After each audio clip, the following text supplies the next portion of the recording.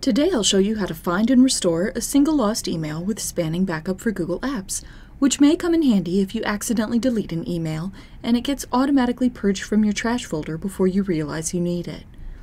First, go to SpanningBackup.com to log in to Spanning Backup for Google Apps. Once you've logged in, click on the Restore tab and make sure the Gmail tab is selected. There are a couple ways to find that lost email. If you know the last date that it was available, or even a date range, you can choose a date range to search in. You can also use the search function to find keywords in your subject lines. For the narrowest results, you may want to use a combination of both methods. Once you've located the missing email, select it and click Restore.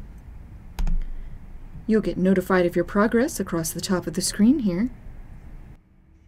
And in no time, you'll have a new label with today's date in your Gmail containing the lost email, which you can then restore to wherever you like.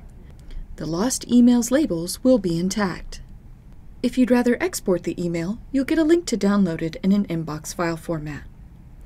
Also, if you're logged in as an administrator, you'll have the option to restore the lost email into a different account, which might be useful if an employee has left the company and a new employee needs their information.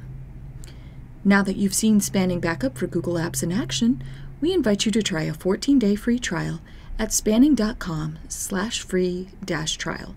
Thanks for watching, and we'll see you next time.